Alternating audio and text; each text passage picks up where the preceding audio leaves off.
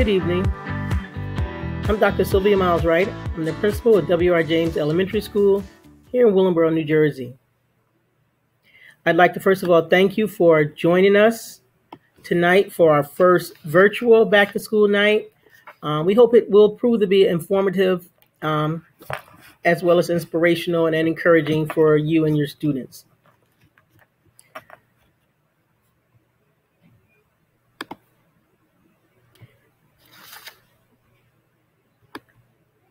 I often state this to parents when I'm meeting with them. And truly, we do thank you for entrusting us with your students. It is a responsibility that we do not take lightly. We are very devoted and committed to the educational success, the emotional success, the overall welfare of your child.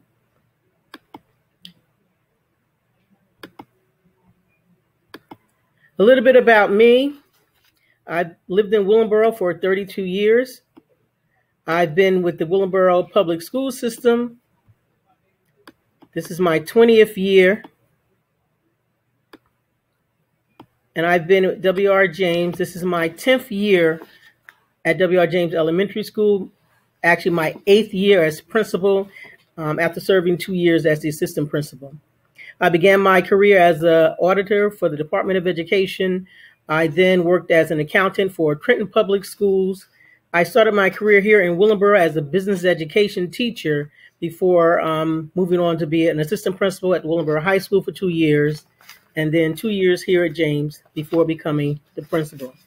My undergraduate degree I obtained from the College of New Jersey, back when it was called Trenton State College. I went back 10 years later and received my Master's of Art in Teaching. And then 10 years later, I went back again and I obtained a Master's in Educational Administration. In 2018, I received my terminal degree from Hampton University in Hampton, Virginia. My philosophy, my reason for doing what I do, I believe that education is the most powerful tool that we could use to change the world. Nelson Mandela said it first, but I totally agree. That's why education is so important in everything that we do in every aspect of our lives. And we want to instill that love of education, that love of learning in our students. And we certainly need you as parents to help us to carry that out.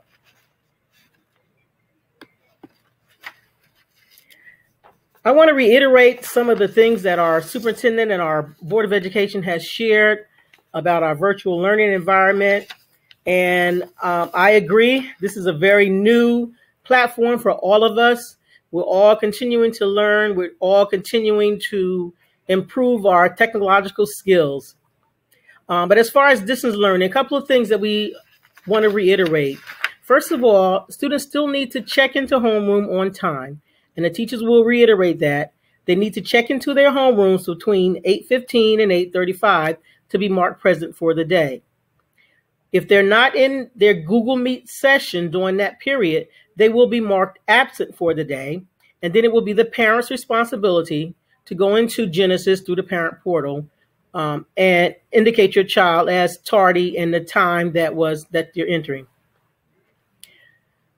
Each session, each Google Meet session, the teacher will take attendance again. So if you mark, for instance, you mark the child present, but we look at the data for that day, and every teacher, every class has marked the student absent, the student will not get credit for that. So I don't believe that that'll happen. But just so you know, that is what we need you to do. Every student should report to class between 8:15 and 8:35.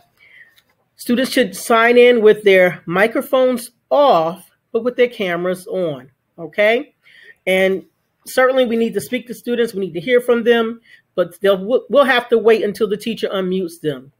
If the microphone is on, we also get all the background noise in the room. So it's very important that they have their mics off. We do need their cameras on so that we can see that they're engaged and they're participating. We can read facial expressions just like we do in the real world. So if a teacher can see that the student is frowning or, indicating that they're not understanding, certainly that can prompt the teacher to rephrase or ask the question or just inquire of the students. So we do need the mics off and the cameras on. Also, parents, we need your help with First of all, keeping students focused. So if they can be in an area that doesn't have the television, that it's not so easy to have people walk behind them, that would be better. If they're at a table with a nice plain background, that's the best environment for us. We need help parents with people who are walking behind the cameras, sometimes not appropriately dressed, sometimes speaking inappropriately, things that we wouldn't say in a classroom. So we have to be mindful of that. When our students are online, they are in class. So we need them to be, first of all, dressed appropriately. We're asking that you wear your uniform shirt, because then we're all on the same page. There's no question. And also, you're going to need those uniform shirts in November when we come back to school. So if you haven't gotten any, I think there's still some in the stores. You should grab a couple of uniform shirts. So we want them in uniform shirts on when they're on visual learning, distance learning. If not possible, just a plain T-shirt. Please, no T-shirts with slogans or anything that's going to cause additional distraction. Also, students will need some supplies while they're working at home. So, I mean, you will need pencil, paper, notebooks. Teachers will give specifics, but certainly those things are needed in the virtual environment as well as this physical environment. And all of that information is found on our website, on the district website, and you can take a look at that website. There's lots more information there for you. Also, there are several trainings on the website for parents. Trainings to instruct you how to enter Google Classroom, how to access a lot of the software that we're using. So please check that out if you have not already. I wanted to share with you our annual school plan. We have set 3 goals for ourselves this year. Actually, it's our school improvement team. Our school improvement team consists of myself, 4 teachers, and a parent. And our goals were narrowed down and defined over the summer. And again, I needed to share those with you. There will be a link and access to them from my website. I'm not sure exactly how that's going to happen, but that will happen. But I would like to share our 3 goals for you. And first of all, certainly our goal is for language arts. And our goal is that 70% of students will demonstrate typical growth in reading informational text on the IXL assessment and the district benchmark. IXL is a software we began using somewhat last year. We used it over the summer for extra support for students, and we will be using that again certainly very soon. Your students will be taking a baseline assessment. Okay, and I'll get back to that. They will be taking a baseline assessment in IXL for reading language arts and also for math. Our math goal is 70% of students will achieve typical growth in the area of numbers and operations in base 10, as measured by district benchmark assessments and IXL assessments. So our math goal and our reading goal, we are using baseline data from IXL, and mid-year we'll measure their growth, and at the end of the year we will measure their growth as well.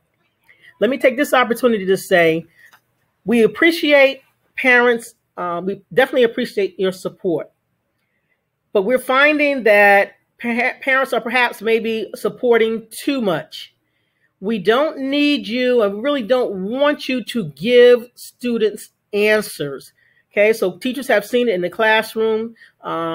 We see that you're literally just giving the students the answers. While we understand your willingness to help, what we need to do is to help them to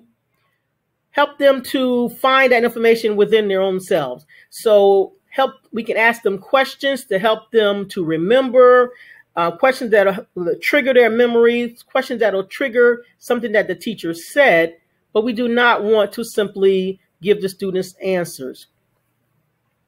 When they take the IXL assessments for reading and language arts and for math, it's extremely important that you don't help them, that you don't give them answers during the test. Yes, if they need help reading the directions, by all means. But for parents, siblings, brothers and sisters, uncles, aunts, the pet dog, anybody, to give the students answers only hurts the students, right? Because then the assessment shows that the student knows a whole lot, or the student is very comfortable with the material, and then the actuality is that the student doesn't. So our instruction to the students will be based on where they are. So if their test scores are showing that they're very comfortable, that they're very knowledgeable, then that's less instruction we would get, or less instruction in that particular area. But if those are not facts, then that just causes problems.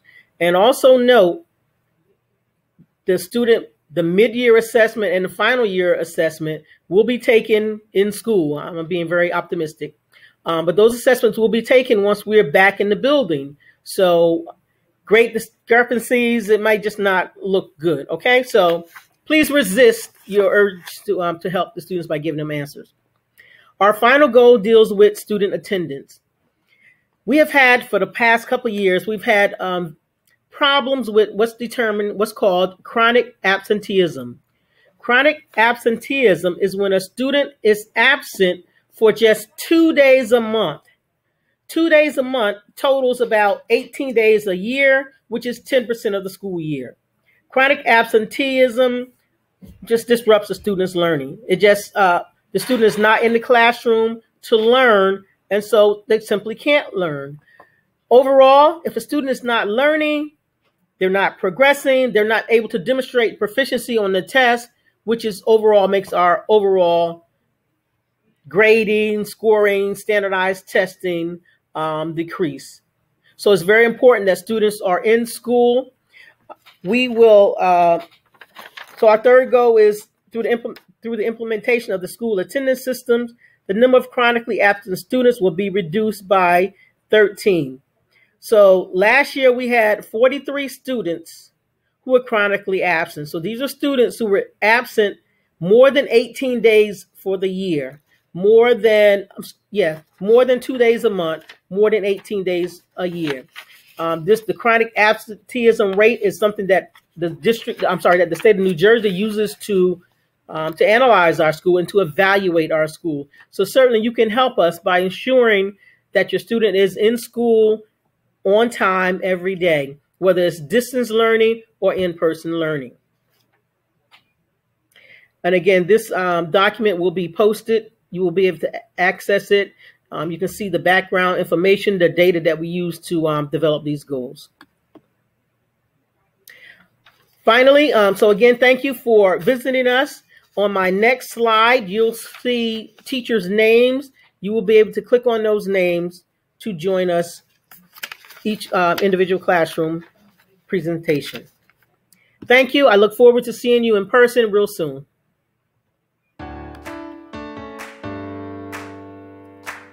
You can click on any teacher's name. The rest of this.